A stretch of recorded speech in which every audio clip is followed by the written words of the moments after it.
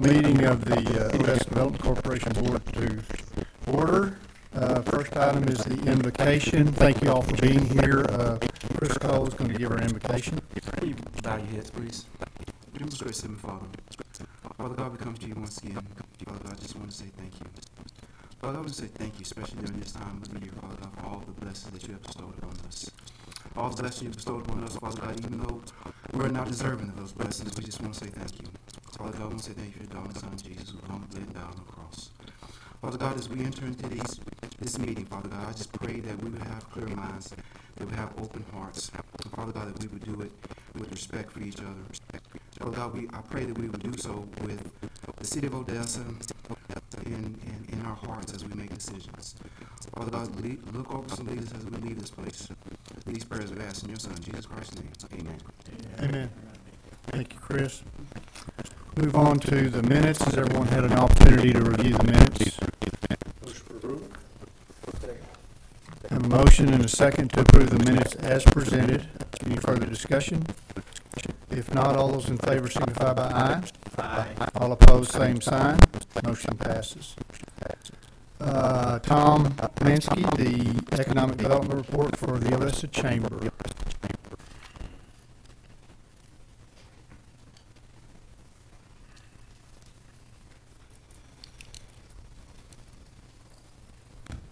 Good afternoon.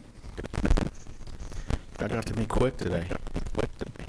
I've got a couple of things I'm going to add, and I want to describe this one item first, so Norman knows we're not changing anything.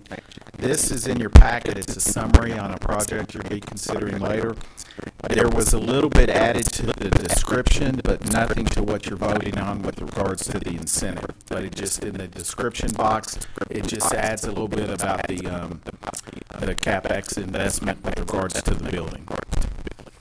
So we'll hand those out. I also have did a little work for David, and he helped me.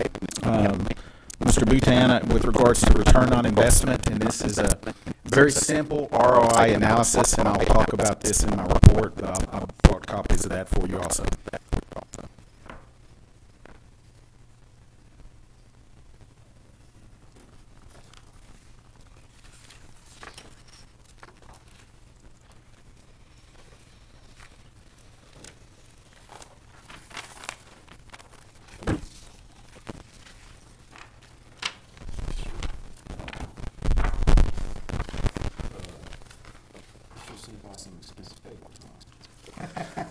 Nothing but the best for you guys. It's recycled. And then if you notice, we've got our activity report in here on, well, after the minutes. I'm sorry. Oh.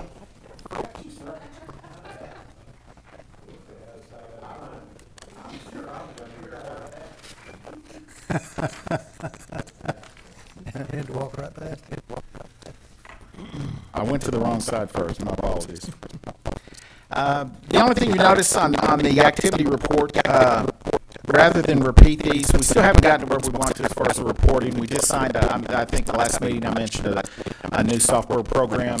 We've actually now signed a contract on that, and we're getting ready to start entering all the information so that we can kick out the data to provide y'all much better reporting on our prospecting. But if you notice on the first few projects we're working on, we italicize the new information that's different from last time. So that way you're not regurgitating the same stuff every time. I will mention on Project Frost, they were in town this last week. That's something moving ahead. That's it says 300 to 350 million. They're now discussing 350 to 500 million. So the reason you don't have all the details on that yet, we don't have an application in hand yet. I've talked to them multiple times this week. They're going to try to get the application out to us this afternoon. If not this afternoon, I told them Monday's fine with the Easter holidays coming up, or Easter weekend. And then UC Project Legion done similar things. We've coordinated meetings. We actually had those meetings a couple of weeks ago. We do not have an application from them, and then most of the others are just, they're ongoing. There's not really much new on them except for CTV. The consultant finally submitted the application the other day. They've actually got somewhat agreed upon agreements with most of the taxing entities with regards to what they may assist them with. But they did not have an application with us yet, and I said, hey, have you forgotten us? And so they put a rush on that. I think I talked to them Monday, and I think I had the application in hand by Wednesday. And so we'll get that in front of the compliance committee and move forward with that. And then if there are no other questions on that, I can address the return on investment or answer any questions on our projects. So if you look on the return on investment analysis, and I will tell you in discussing this with Mr. Buchan, it's a very fluid thing because you have companies expanding and extracting all the time. So what we did is we addressed, I was fortunate to get some good information from Cindy with the city, and we pulled out, to the best of our knowledge, actually what they've actually paid for as far as the agreements we have with companies. And like I think you told me, they've met before they get paid, they've met the minimum requirements for that particular period. And then with some companies, you may get to like year 4, year 5, they don't meet the requirements, they don't get paid. So that payment wasn't reflected in the incentives, and the jobs weren't reflected if they didn't create them. So we tried to do the best we could to pull information out of the reporting that they gave us. So the numbers you're looking at are just what was paid for, so that it was, they submitted reports, those reports were reviewed and audited, and certain jobs were created, and they were paid for those, and we've reported those in these numbers. And now, and I say fluid because those can change.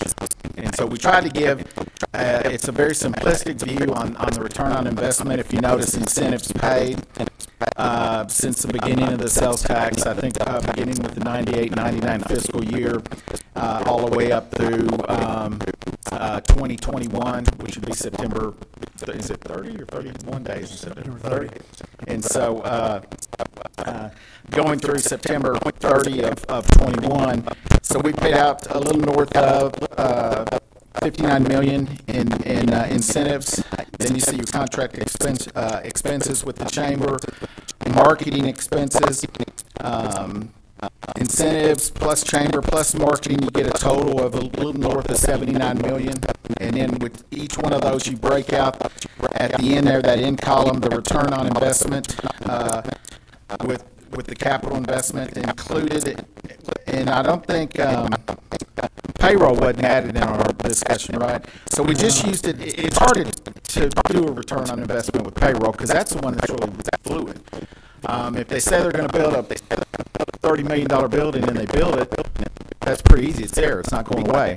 But, you know, they're going to hire 250 people. 5 years from now, that could be 500 people, or that could be 150 people. And so that's a much more fluid situation. But in the items that were actually paid for, you'll see the jobs retained, 1,123. Annual payroll, you see 65 million plus, actually almost 66 million. New jobs, that's 2,221. And then the annual payroll for all jobs combined. And then, well, that's down at the second to the end, 142 million. And then the capital investment of all the projects combined, which is north of 844 million. And so we took the 844 million and we put the return on investment on that figure because that's easier to track. I realize it's simplistic. There probably could be some more information, benchmarking, things of that nature. And I think in my discussions with David earlier today, we're going to reach out to some similar size cities that aren't really next door to us. So that narrows it down. But and try to see what they've done to track this and see if we can provide better information as far as the return on investment and the benchmarking and what some of our other communities around Texas, or if not a little further out in this region, are doing. And so I'll be happy to answer any questions. You'll see we got a return of $14.21 on incentives paid for every dollar. $69 with regards for every dollar with regards to what we spend on contract expenses, and then you move down and so forth. Marketing expenses, $112 for every dollar. So we want to turn that around and beat marketing. It's competitive, and so we want to maybe be $113 next time. But as you can see, I think that the citizens of Odessa and the area are getting a good return on their investment. You see what goes out the door, you don't always see it compiled as what's coming in. And so we tried to compile that as best we could. I think Any one of the questions? comments I make, because I think it's important that we do evaluate our success, our performance, and one of the things that I think is a challenge to quantify. I mean, I know we can say that one of the things that you came up with was, I think, our average annual salary per job was like $42,000, something like that, which is good. But trying to determine a return on investment for our expenses is difficult because you don't know exactly where they're spending their money, how much sales tax is generated, did they buy a house, you know, are there ad valorem taxes. So there's a lot of things that are difficult with trying to determine. But I do think that this gives us an idea of you know, what we're spending and what's coming back to us. And the capital investment part, to me, is a lot easier to deal with. There may be some way, and I think Tom is committed to look at other communities to determine, do they have any type of an analysis, an ROI analysis that might even help us with, you know, some of the components. And then again, if we can benchmark against other communities to see how well we've done, I think this will be a good tool for us. And I will mention, because we took projects that have been paid on, the things that haven't been, like in these numbers up here, Nacero's not included in that. Now down here, there's a note at the bottom of the page, you see, if Nacero had been part of it, that's for what is being not granted them, but I guess offered, signed off on if they fulfill their obligations. That would be a $375 per dollar alone, that one project, if they do $7.5 billion. And so if that happens, that really that turns everything in our direction in a very positive manner. You know, so I think the report is a very valid, it's a good report. I think it's a great start because it does show you how much has been brought to Odessa in these efforts. I think going back to what you said, what really adds even more value to it is from some type of benchmark or comparative analysis. And another part of our marketing campaign is we show, or we have spent the dollars and they become kind of our advertising piece. I think right now we have Nick and Mr. Farming Machineries. Is that right? Chavez. You know, they're basically testimonial basis, but I tell you, as I think about it, what may add even more credence to this is going back and seeing this is where they were, this is where they're at. Because I bet you'll find there are a lot of them that have done exactly what you said, that they were at 10 and now they're at 100. And I think having those stories would be impactful as well. I was looking around to see who's in it on the paper because I think that's really powerful to show us because people don't recognize that. And when you just have the numbers, you're going to find somebody who's going to find something negative in them. Yeah. So the more positive that we can add to it, the greater. And you know, reflecting on the documentation that Cindy provided me, yeah, there were some projects that didn't meet the requirements and they didn't get paid, and we had to get money back or what have you.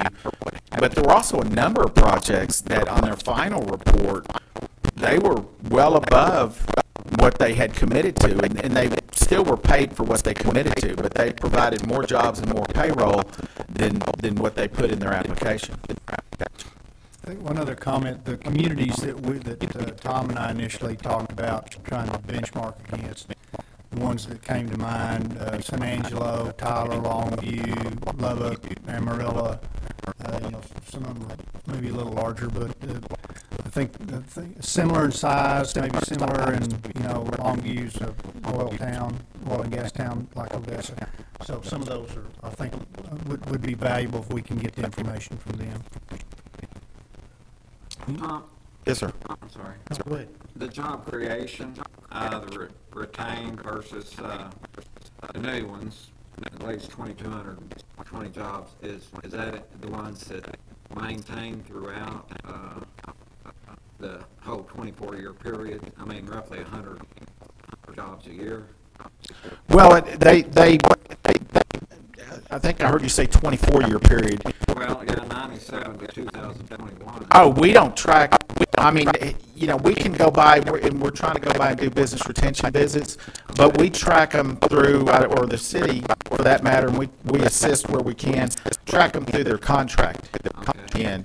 And we certainly don't, because some of them are coming on board now. Right. Nacero, y'all approved that, September 21, I think. And so, but the ones at the earliest stages, no, we haven't gone back because they're not contractually obligated to have those jobs anymore. And I think Larry, it kind of goes back to what Chris was asking, that maybe we go revisit those and see of all those businesses who got some kind of an incentive, what does it look like today? Probably pretty good. Yeah.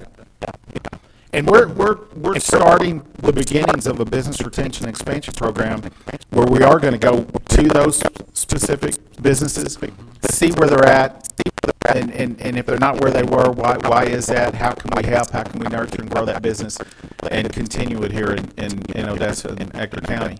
But yeah, I don't believe we've gone back and tracked them that far. I think in the past we've looked at, they made it through their contractual obligation. They did what they said they were going to do.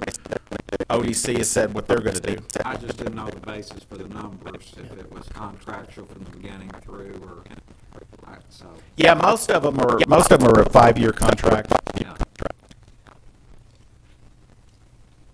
Any other questions or comments or requests?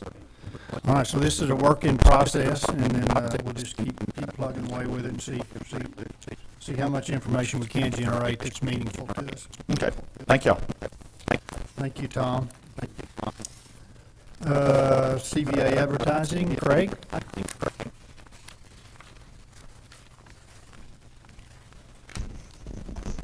Good afternoon, gentlemen and lady. You have in your packet our report, but I did want to touch on just a couple of real brief things, some new exciting things, I think, for some campaigns that we have developed and have started to use for ODC and for the city of Odessa. We have new billboard and newspaper designs, and also some magazine ads that we've done under the theme Odessa, Land with Opportunity, People with Grit. And you see samples of those in the back of your pamphlet. We're real excited about that program. Probably the biggest thing, you will be seeing new billboards. They're not up yet, but they will be very shortly. And then we placed a 2/3 page ad in the European and American versions of Newsweek magazine, both in the digital and the print format. It's my understanding in that publication that they're interviewing several of the key leaders here in Odessa, and we felt like that was a good time to place something about Odessa in there. And the sample of that ad is also in the back of your booklet. Then we're also using along the same lines with that same theme, a half-page ad that's been designed to run the upcoming edition of the Texas Guide of Site Selection magazine, and you also have a sample of that. We have updated the website significantly. We're excited about that. So are we in your portfolio now? Well, on the new website, you will be. That's still being developed for our area, Larry. But you updated the Perryman and the stuff like that to the most recent? Yes, we did. We updated the Perryman report. We updated cost of living and also household values. We also added a opt-out for people that if they check this box, we are allowed to send them marketing materials, which in the past has been strictly a sign-up for the newsletter. So all those changes have have been made, excuse me.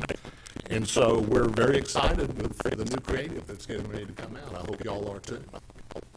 I'd be more than happy to answer any questions you might have. Any plans to do any new videos, like success stories? We definitely need to do that, Mr. Crow, and we need to identify who the best ones are to do that with, like much along the lines of what we did with Mr. Fallon. Right. Yes, yeah. That'd be great. I was thinking, we've got a lot of companies that we've seen through this that, were very successful. And Absolutely. some of those owners to kind of walk through their process and would probably be pretty. And how ODC was beneficial to them. Absolutely. Yeah, I'd like to plant a seed with the advertising committee. I attended the fly-in, Midland Odessa fly-in in Washington, and a lot of feedback, if you will, from legislators. And one of the most common theme of the message that I heard was, we need to do a better job in the Permian Basin of messaging, for instance, how much cleaner our oil and gas production is than anywhere else in the world. The technological advances that we've made. There's all kinds of things that we do much better in the Permian Basin than anybody else does in the world in a much cleaner fashion. Right. And so at the end of and again, we're getting feedback, August Pfluger was one, for instance.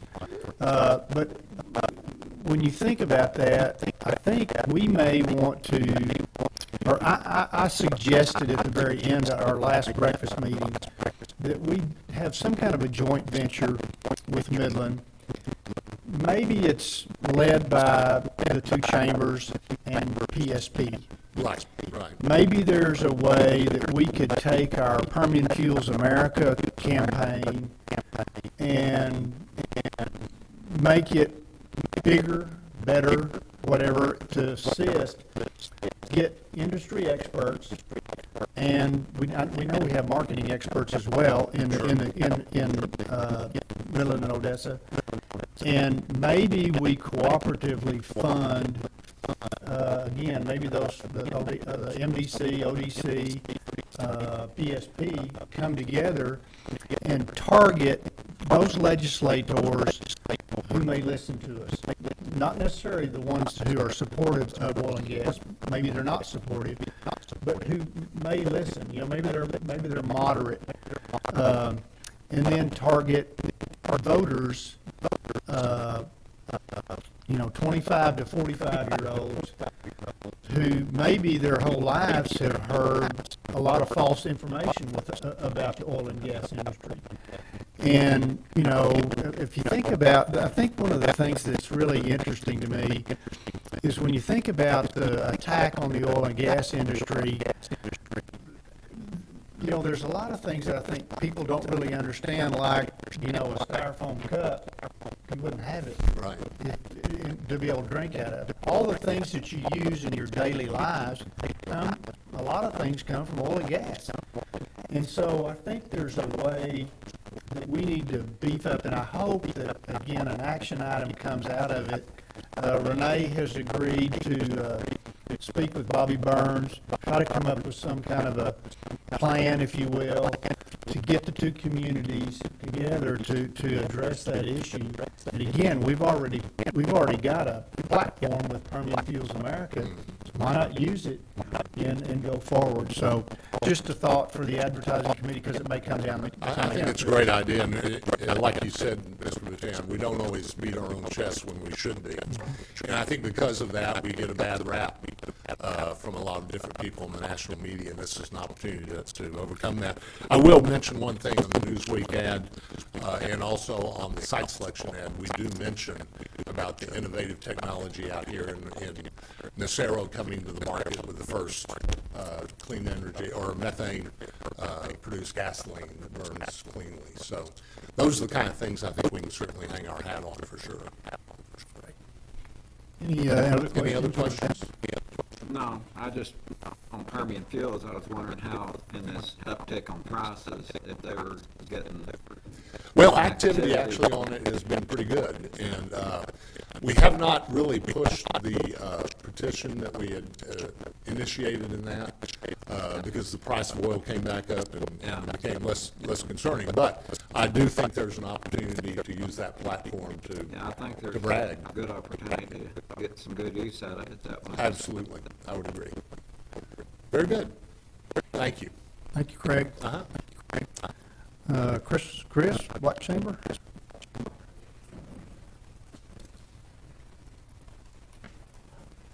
Good evening to everybody. We're going to have to, Mr. Chairman, we're going to have to reposition my report and stop having to come behind these heavy hitters giving this little report. But we just wanted to touch on some of the, we don't want to take up too much of your time. We're very proud to say that our numbers continue to grow, and because we're to the point that some of the restrictions has been lifted, we're seeing an increase in our office visits.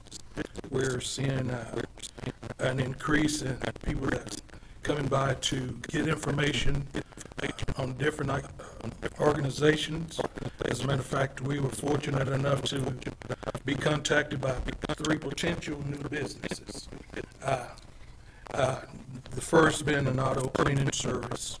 The second is a natural fragrance and oil company.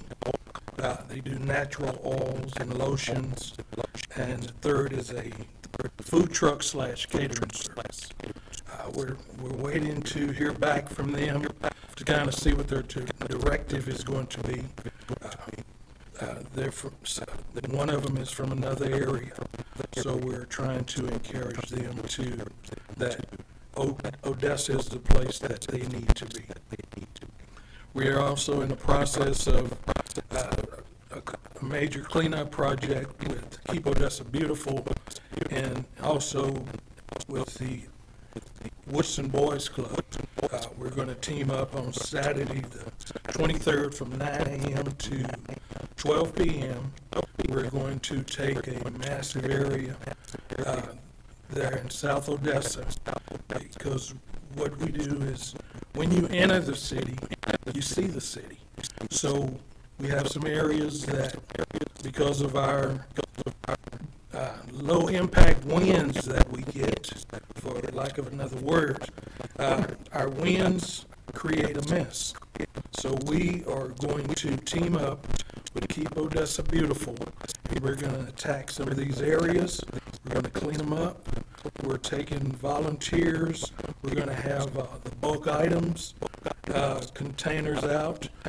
We're going to try to do as much as we can until our next windstorm, and we'll do it again.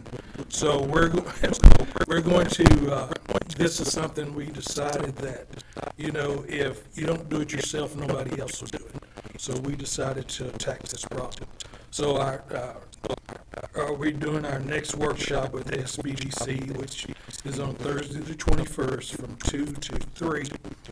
This is introduction of government contracting, and we're going to, we got several organizations. We're working with a couple of, well, quite a few organizations. Mr. Bhutan is familiar with this. We're doing a tribute to the Velvets. This is a 1960s doo-wop group that is from Odessa. They were organized at Blackshear High School. That was way before my time, so I don't know about them personally, so I'm a lot younger. But they went through, they were organized at Blackshear, and they didn't receive the type of notoriety or credit or credentials that they should have. They had records #1 throughout in other countries, were not recognized here in the United States. So this will be part of the Juneteenth celebration, which will attract quite a few people. This is going to turn out to be a very big event. This is turning out to be something very interesting. We're also in the process of working with a local organizer.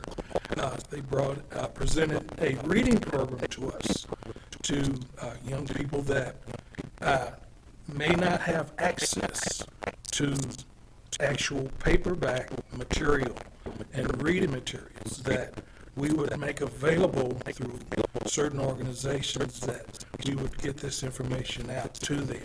So we're trying to reach out and do as much as we possibly can to help alleviate a lot of the problems that we have in our city and our community, and hopefully that little part we do is a big impact. So any other questions on anything you may have? I have a quick question. Yes, sir. On the three potential contacts. Yes, I sir. know what auto cleaning is, I know what food truck is, but natural fragrance is oil. I guess that's cosmetics? Or? It is, it varies, because what it is natural oils that are created because some ethnicities do not wear perfumes or different types. So they use natural oils that are created from different plants and flowers. This company come in and they offer those natural oils. They're not perfumes. They don't have those type of fragrances, and they're easier on the body. As far as allergies, that if you're allergic to perfume, these are natural oils. They're not dietetic or herbal. Exactly. Effective cosmetics. Yes, sir. Okay. So, and they have a very dynamic product. It's very expensive, but we would love to have them in this area, because that is something that we don't have, at least that I don't have. Any other questions? Thank you, Chris. Thank you. Tyler, TPB.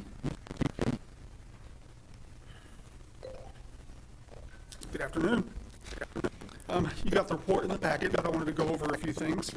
For the month of March, we had 300 counseling sessions, so we're ramping up a little bit from the holidays.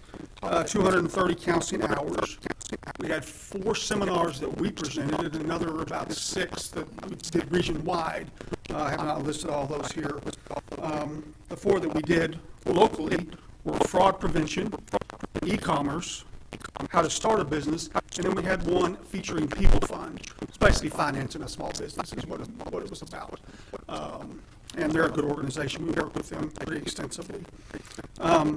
26 total attendees for the month, so not great numbers, but all of them were enough to keep them going. We had 3 new business starts in the month. Those would be a PR firm, a solar panel cleaning company, an online retailer. So it's kind of a mishmash of different types of businesses. We had one expansion that was a restaurant that opened up a location in Odessa, actually.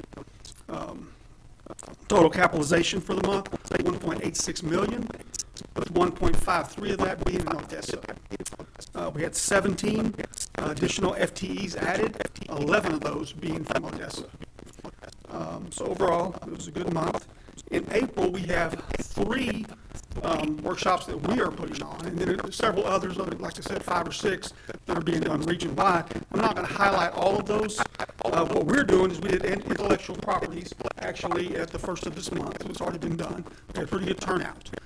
When you include our clients, plus students, plus people in the community who wanted to be there.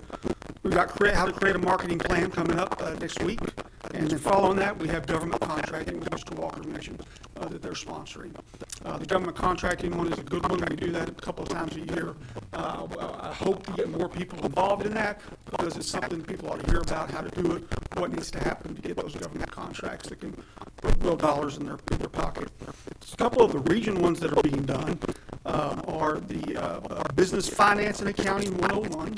That's going to be on the 16th of April. And then Grow with Google on the 20th of April.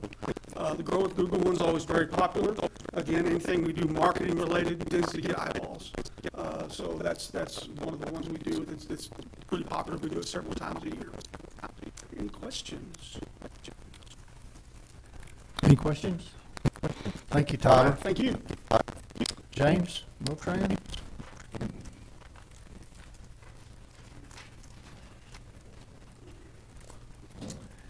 After After your last meeting, the Congress passed their omnibus appropriations bill. That was signed into law on March 15th, which included the extension of I-27 through the Midland and Odessa area as one of those proposed routes. So at this point, we're up to 3 potential interstates for the Midland and Odessa area with I-14, the existing I-20, and then I-27. And you know what?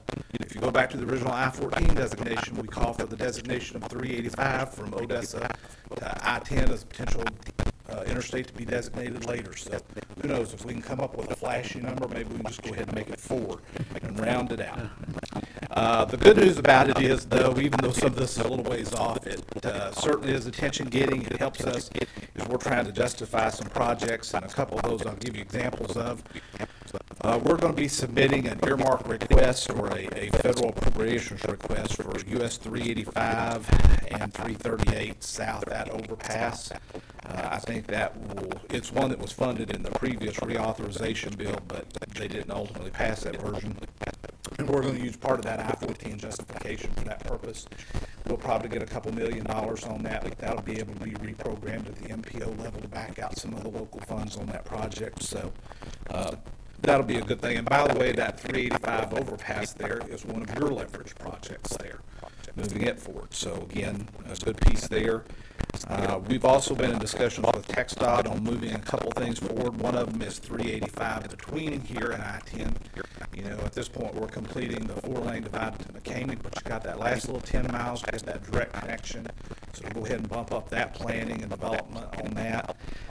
And then finally, we have a dually designated portion of 158 going back over to San Angelo and 87 there.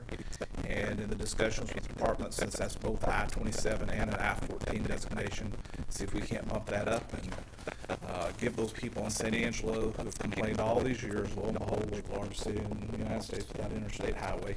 Not true, by the way, but see if we can use that to the advantage and connect them up a little better here. So. Also along the lines of one of your leverage projects was the interchange of Yukon and East Loop 338.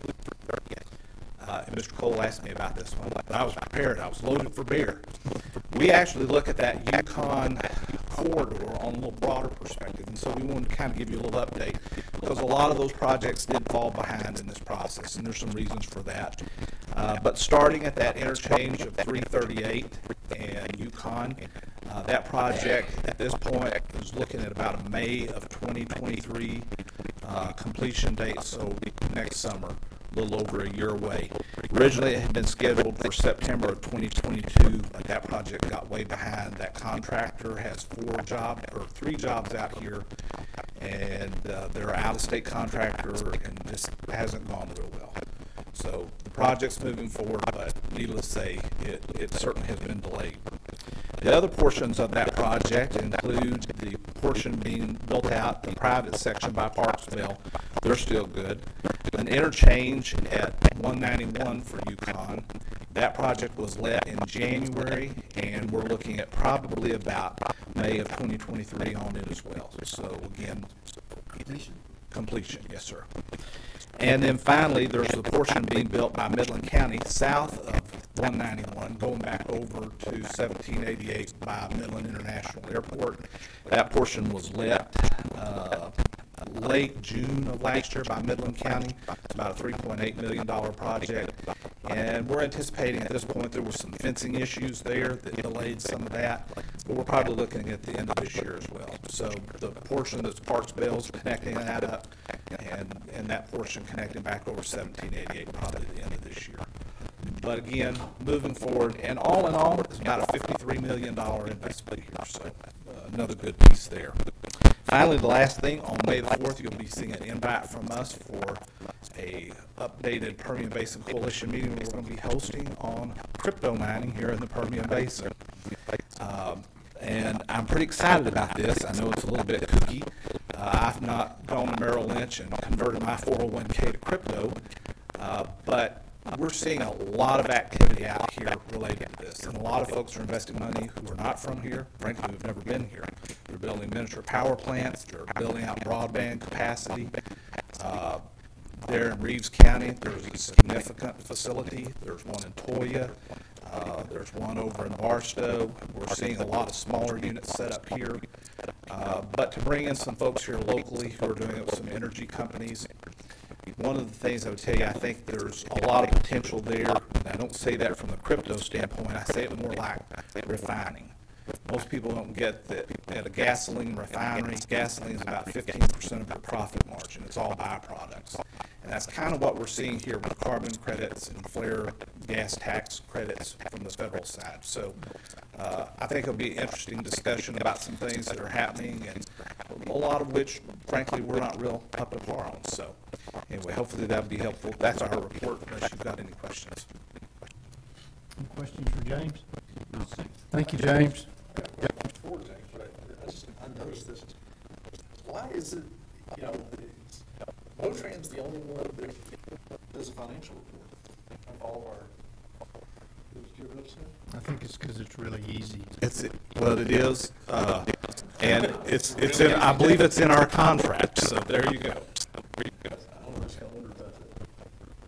I will say, it's also in our contract, and we email it to you every month. So, you all should be receiving it. Are you getting it? Yeah, I think so. I had to go back and think about it. I just, it wasn't in the act, I guess I wouldn't think about it. But yes, thank you. Okay, Larry?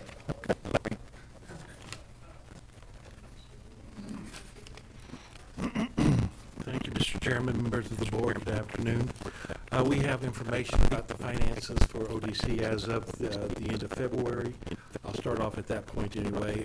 If you look at page 1 of the report that's included in your packet, total assets increased by a total of $341,144 to a total of $62,254,152. Page 2 shows total revenues year-to-date of $4,941,644.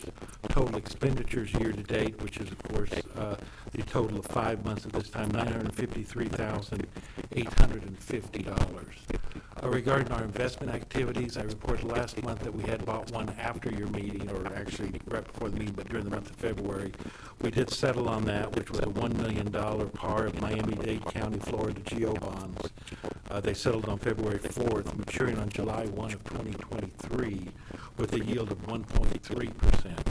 We also, during the month of March, which is not included in your report at this point, but will be next month, we purchased $1,150,000 of Chaffee, California GO bonds on March 13th, maturing on August 1 of 2023 with a yield of 2.14%.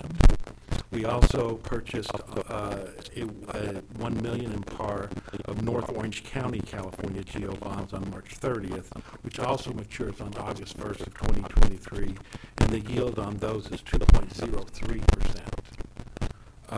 As far as the sales tax revenues, which are now we're going to be shifting to the month of April, the current month. ODC sales tax collections for April 2022 were $898,516.27, which is an increase of $227,458.70, or 33.89% increase when compared to April 2021, same month last year. On a fiscal year-to-date basis, the total collected for fiscal year 2022 year-to-date, which is for 6 months, was $6,670,071.53, an increase of $1,007,556.64, or 17.79% compared to the first 6 months of fiscal year 2021. With that, I'd be happy to try to address any questions you may have. Larry, I'm assuming it wouldn't be difficult for you to include a monthly financial, the income, that's not an income statement, but the equivalent to that. I mean, we're getting it year to date. Could we get the monthly as well for whatever month, last month it is that you have? Would you include that?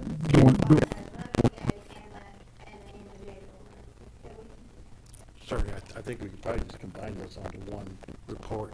That'd be great. Yes, sir. That'd be terrific. Anybody have any questions? I never thought I'd get excited about exceeding 2% on yield. It is moving very rapidly at this point. There's lots of changes, even day to day at this point. It's a very interesting. Congratulations to us. That's good. Any other questions, comments? Thank you. Thank you. Oh, yeah. Yep, go ahead. Have a motion and a second to approve the financials as presented. Any further discussion? If not, all those in favor signify by aye. Aye. All opposed, same sign. Motion passes. Okay, we have the economic development agreement with Downing Wellhead. Next. Who's going to make that presentation? Mr. Cox. That's a Texas A&M howdy, isn't it? A little bit. This is an easy one. I know we've got some new faces, new names, but this is essentially a represent. Downing came to us, had an application, went through the process, was approved for a grant in 2019, and then world got turned upside down. It was agreeable on both sides. Let's just cancel the contract. There's no way to put on pause. So it was agreed to cancel the contract, existing grant, and then reapply once everything restabilized. They've put in their new application. Essentially what we did in compliance was go through and compare previous financials, current financials, previous application, current application, previous plans, current plans, previous investment, current investment. There are some slight changes, nominal, but they are essentially same plans. They are in Midland right now, operating in 2 facilities, and they are going to be moving. They're going to be closing both of those, moving to Odessa. A little bit different about this project, they are not a company who's going to be building the building that they're going to be operating out of. They're looking for a developer to build the suit, $7.5 million. That does not come into play on the matrix because they're going to be leasing that property. So it's still considered. When it comes down to the funding level, it can't be ignored.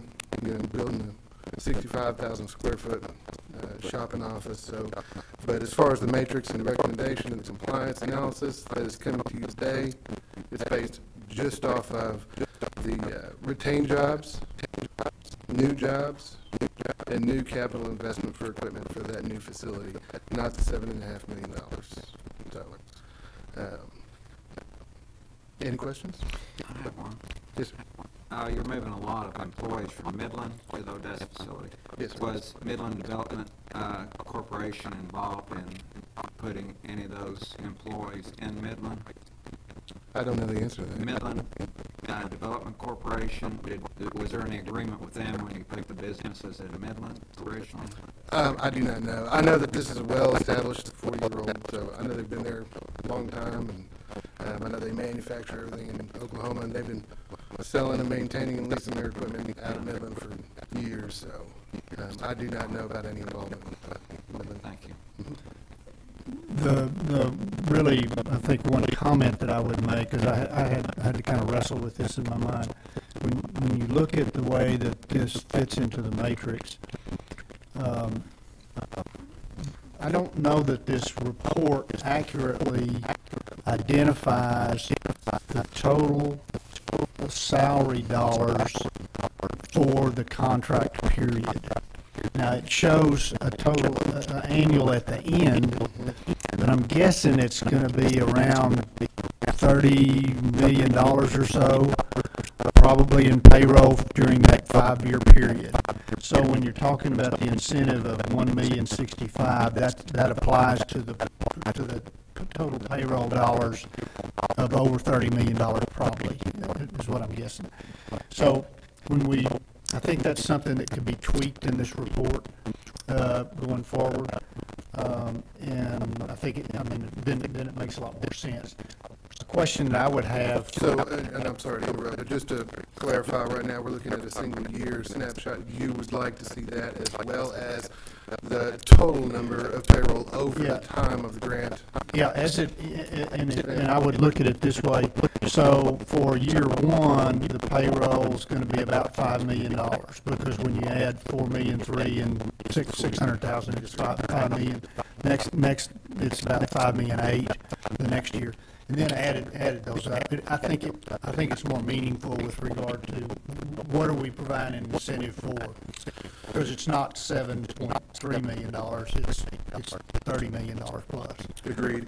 And on that suggestion, just everyone that comes out of compliance using this matrix, we always say that this matrix is a guideline. It's not a strict rule. And one of the reasons is you could make an argument that the matrix is almost punitive because of that. It's almost too conservative.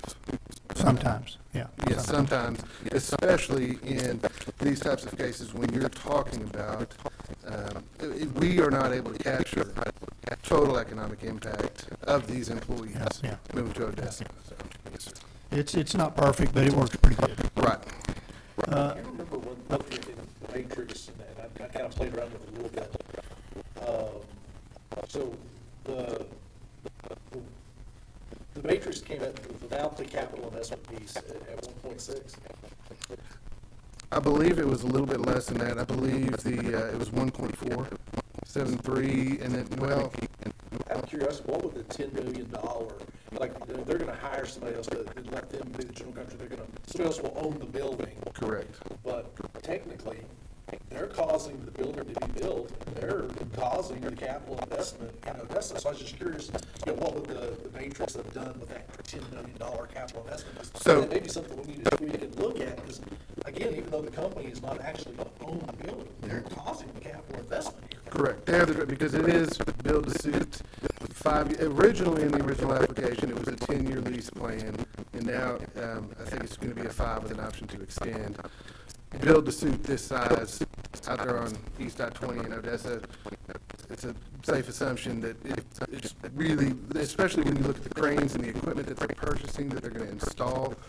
When you install that size of equipment, and especially those multi-ton cranes in a facility,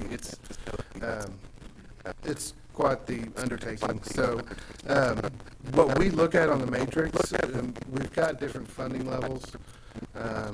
And so we just kind of shot right, we've got a 30, 45, and a 60. We just shot right in the middle with the 45. Yeah, and I think what I saw, and I didn't attend the meeting, but I suspected that you fudged that number up. Yes, sir. And I think you fudged it up because of the benefit. Right. So that's the intangible. That's you can call it the ultimate consideration, or the extra mitigating, whatever you want to call it. We just call it the gray area. So here's the numbers, here's the facts, here's the application. What's really happening in this? What is really going to be brought to the community? And in the interest of diversification, we have a low-end funding typically for the oil and gas industry, and diversification gets a higher percentage funding. So. But I like the fact that you erred a little bit on the higher side, because there was the capital investment that's not getting credit for, which I'm good with that. It was just $1 million in equipment, right? Correct. Now, did it end up being $1 million? Or I was thinking I saw an update, it was like 1.6 million in equipment. It's a little bit more. It was, actually, I think it was a little bit less than the original application. I think it was 1.2, and now we're like 1.1 or something. But it's actually more equipment, so I don't know. They gave us all the details on the equipment, and it was above my pay grade trying to figure out what the cost difference. I would also ask if anyone has any other thoughts with regard to this format, because this is what we want to make sure. This new report. We have good information in order to make decisions. I know there's been a criticism in the past, and rightfully so. So I'm hoping that we're getting closer to something that's better for us to make decisions. I don't have a concern with the format. I think the format is decent enough. I actually had a conversation with Tom because I was a little fuzzy on the matrix. The dollars didn't add up for me initially. And so, anyway, we've had a lot of discussions about it, back and forth, finally get there. But one of the things that I am having heartburn is not the correct word, but curiosity about in the matrix itself is the weight assigned towards the capital improvements and the salaries, and should it be more? Yeah, should it be more instead of just the tax rate? And I think that there's an argument, and you know, if you look at this product, I mean, this one is an example, and moving a lot of the jobs out of Midland. It's not guaranteed that Odessa will get those jobs, but we have a high weight on the salary portion of it. Now, if the jobs are new, or if the jobs are being relocated from another state, there's a chance that Odessa is a recipient of it. It's not enough for us to be arguing about this deal, I agree, we need to, this deal's good, and we need to move from this, but I think this is an opportunity maybe to look at the matrix a little bit more and dive into it. There will be no absolute perfect calculation. No. So I don't want to get caught up in that, but I know that the one thing that we can always point to that is for sure going to be here is a piece of property. We can guarantee that piece of property is going to be here. Yes, sir. Yeah, and that is something that we do struggle with whenever we're looking at the analysis, especially when it's a large bill, a large project, especially this one, not even factoring into the matrix, it's difficult. The other thing is, because of the nominal difference after the matrix, their original grant awarded, I believe they requested 1.9 and were awarded 1.64. In 2019, and the matrix came out to 1.5 something, and we just said change the date on the contract and let's go. Yeah. Yes. You know, obviously you've been moving a lot of equipment from Midland, from the shops that are there now. I don't know. You don't know? I know they're purchasing a lot of equipment, the large and heavy equipment. If you're talking about mobile equipment, Well, I mean, it's more capitalization, I mean, and more tax base on personal property when you bring it over, and if it's coming, you know, into Odessa, I mean, that's helpful. I would suspect there's going to be quite a bit of smaller ground moving equipment, but as far as the heavy capital investments and the heavy cranes, the way those things are installed in the ground and everything, I can't really say. I'd be surprised if they were moving some of those. I would entertain a motion on this item. I'll make a motion. A motion is second to approve the economic development agreement with Downing Wellhead Equipment. Any further discussion? If not, all those in favor signify by aye. Aye. All opposed, same sign. Motion passes. Thank you, Jefferson. Thank you, gentlemen. Okay, let's see, Casey, we've got downtown facade and infrastructure. Good afternoon, Board. We have infrastructure and facade grant for Little McJack Properties. We'll start with the facade, and this is my first one to present, so if I do it wrong, y'all just slap me on the hand and tell me what to do right. Okay, so they are applying for facade grant for this building. The Downtown Grant Review Board did meet and approved it. Just for transparency, John Harridge did recuse himself from this meeting because he was the one who sold them the building. So it was Mr. Robinson and Ms. Holman who met for the Downtown Review Committee. So on the facade, it's going to be $35,000 total investment. That would be $25,000 covered by the grant, and then $10,000 covered by the business owners.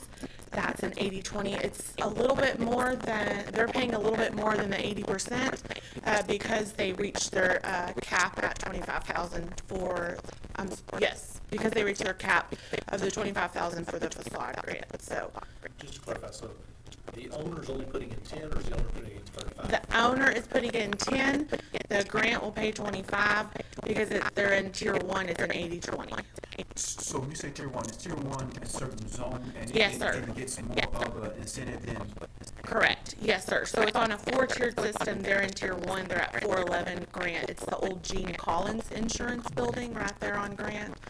And so because they're in tier 1, they get, their grant is going to be 80%, 20%. So it's an incentive because it's an area that we all felt like Correct. needed more Correct. more help. Yes. Okay. Yeah, so on the facade, it covers, they're gonna get new glass, new front door, new canopy to make sure that they're meeting the downtown standards. The business currently doesn't have a canopy, they'll be adding one. Also, the business is currently, the roof line is much lower than its neighbors. They're gonna be bringing that roof line up, to make them all even, which will, make that street look a lot better.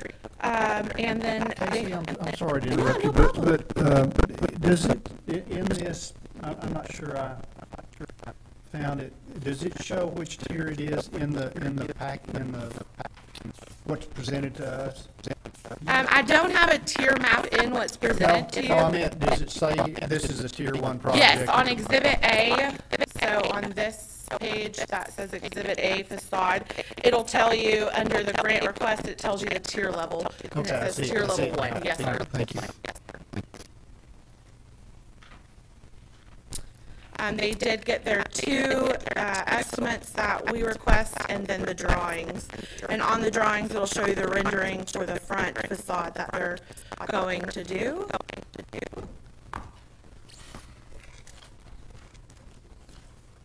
I had one question. Sure. We discussed the entities. Yes. Regarding the, being concurrent with the contract and the person and our contract. Correct, And the yes. bid contract. So I have that as a note, that we're gonna make sure that all invoices, are corrected to make sure that they're being, addressed to the business owner, the correct entity, yes, sir. We'll make sure that that happens. And then on the infrastructure,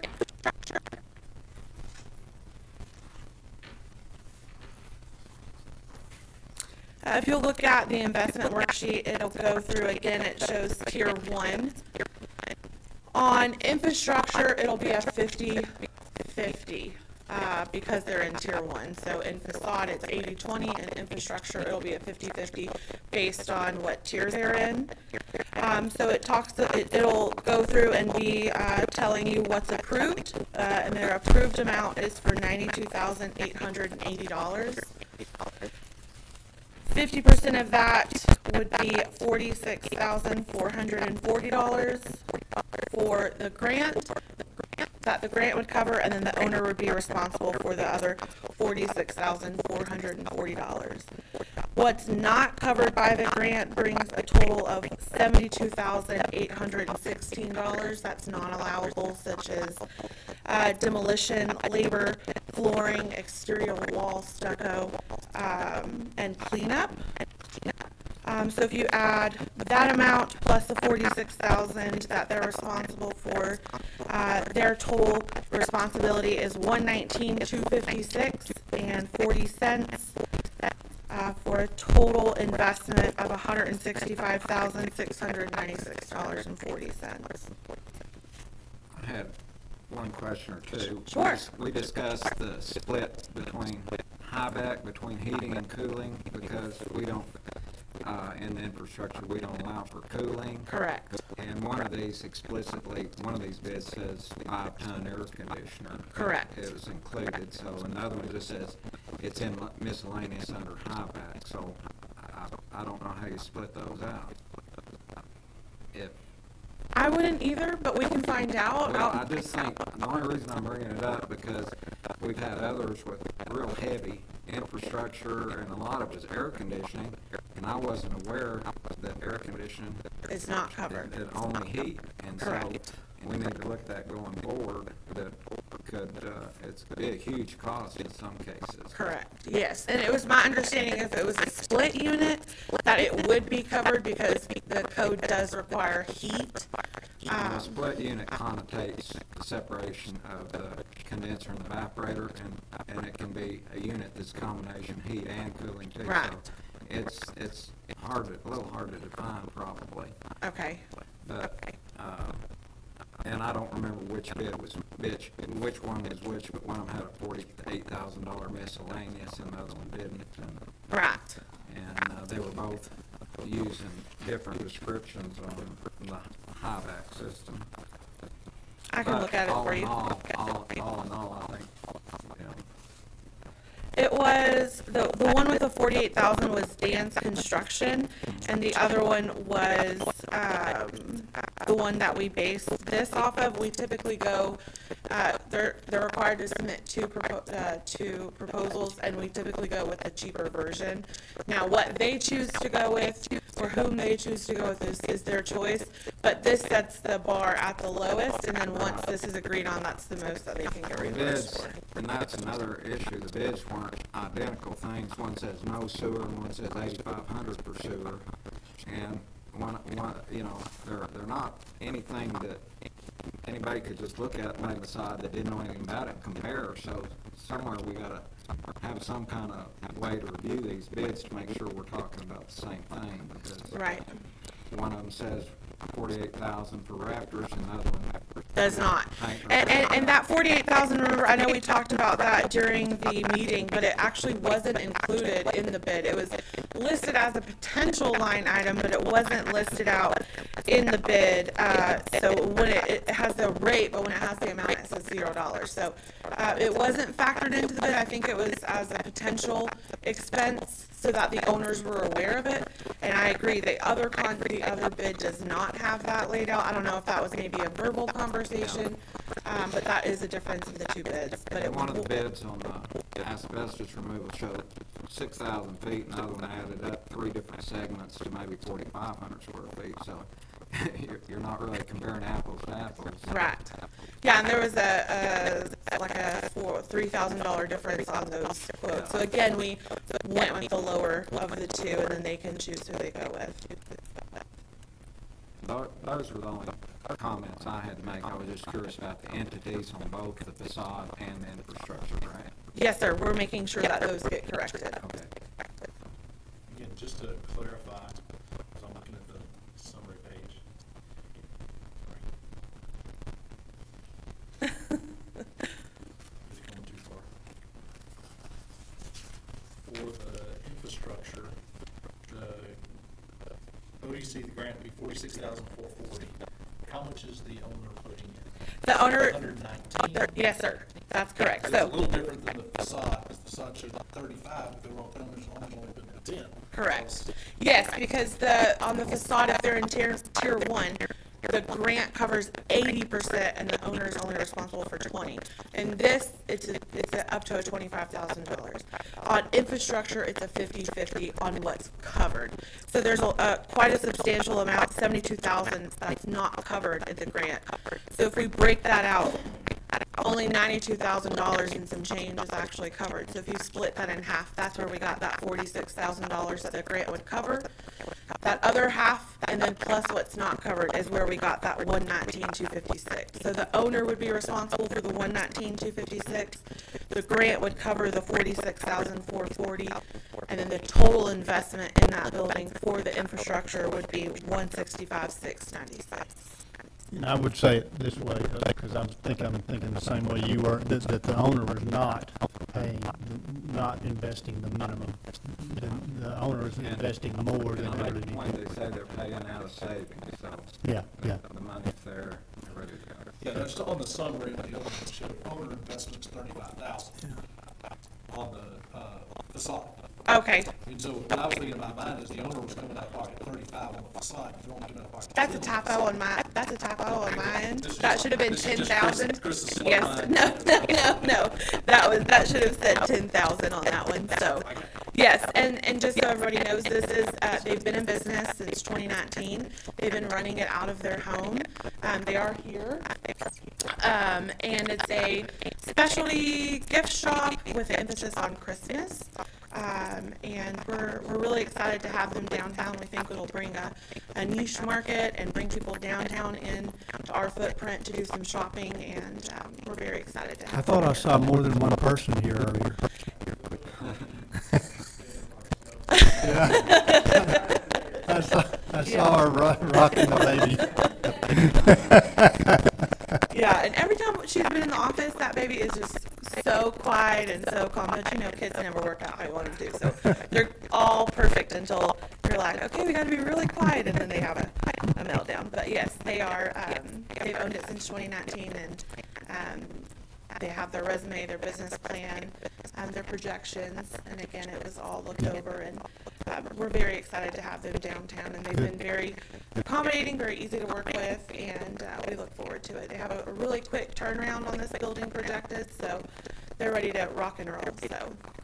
Any other questions or comments? Have a motion and a second to approve the facade and infrastructure grant request as presented. Any further discussion? If not, all those in favor signify by aye. All opposed, same sign. Motion passes. Thank you, Casey. Thank you, gentlemen. All right, budget calendar. I'm sure this is Cindy.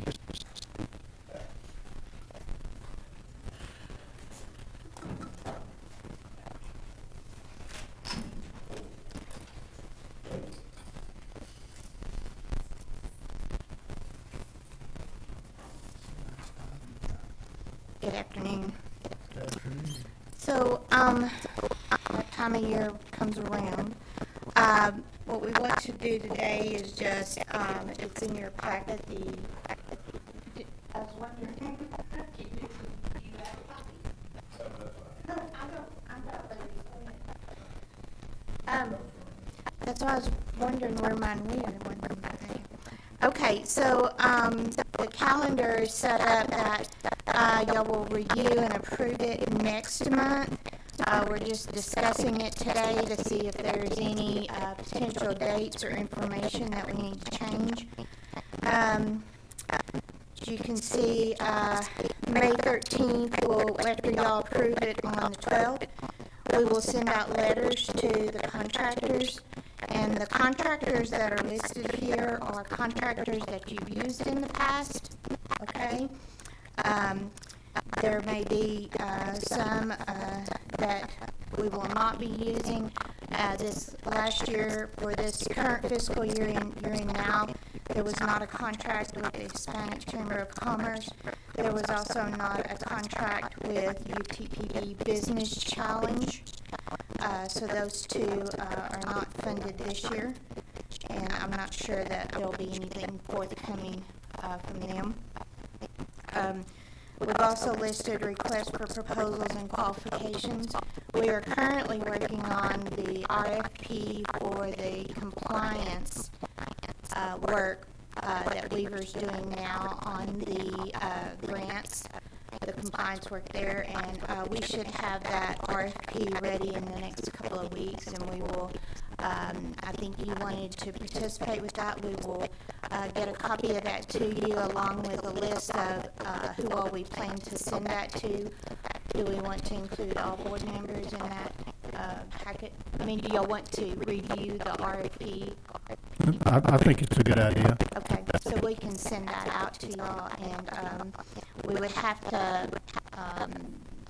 I guess we don't have it as an agenda item, but we probably need to get, we should be able to let y'all approve that May 12th, and then we can send it out right after. Yeah, and I guess I would ask when it gets sent to you if we'd review it and return our comments as soon as possible, just so we don't hold them up.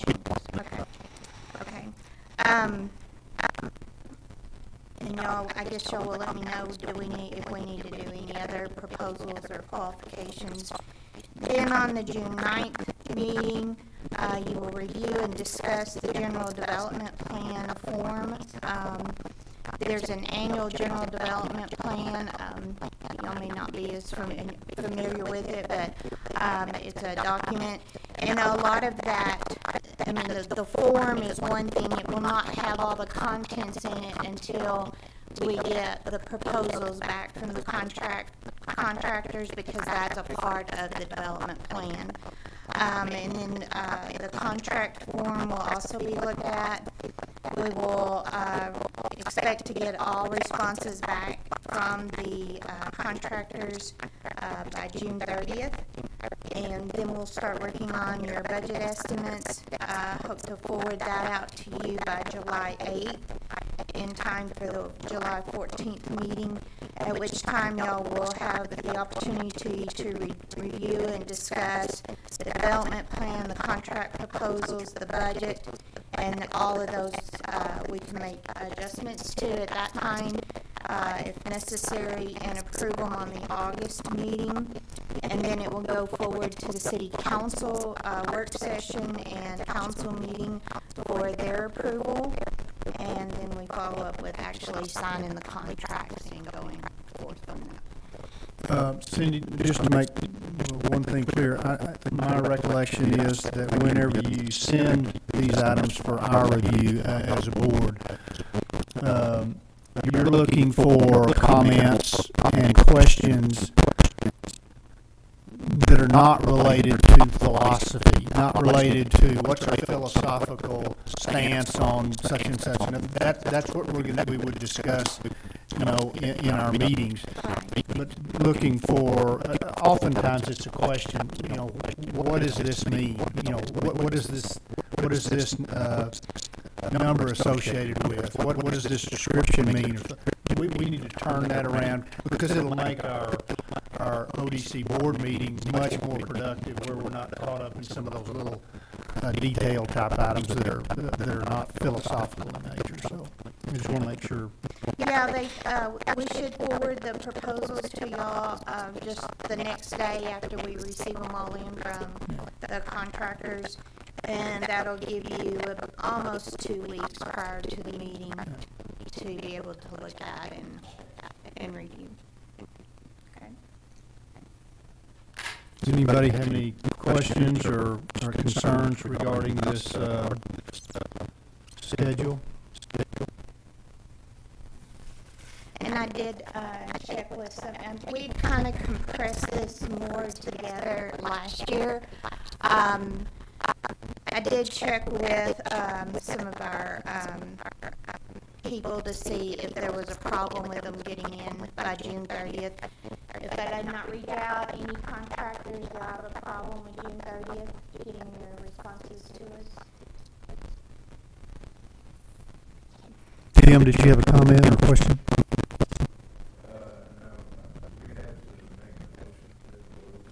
Not today. I think it's just a presentation to determine whether we were tweaking dates or not.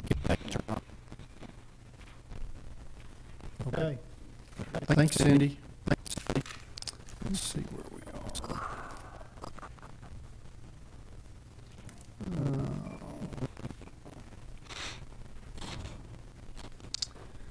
Okay, there was a supplemental item before we get to the committee and officer reports. There was a supplemental item that we had, which it was to appoint an ODC board member to the Motran board.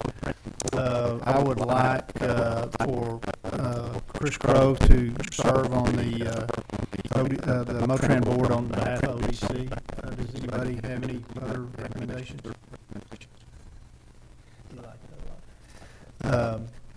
I would enter. Say that again. Is that an action item that we need to? Okay. A motion and a second to appoint Chris Crowe to the serve on the Motran board. Any further discussion? If not, all those in favor signify by aye. All opposed, same sign. Motion passes. In addition to that, Tom Mansky will serve as an ex officio I think it's really good for our economic development director to be participating in Motran, because there's a lot of really good things happening there. Let's see, partnership is going to meet the end of this month. Believe it or not, there's a date scheduled for that. Tax incentive meets next week. Advertising, Chris, James, Jay, excuse me, Kim, anybody, did y'all meet?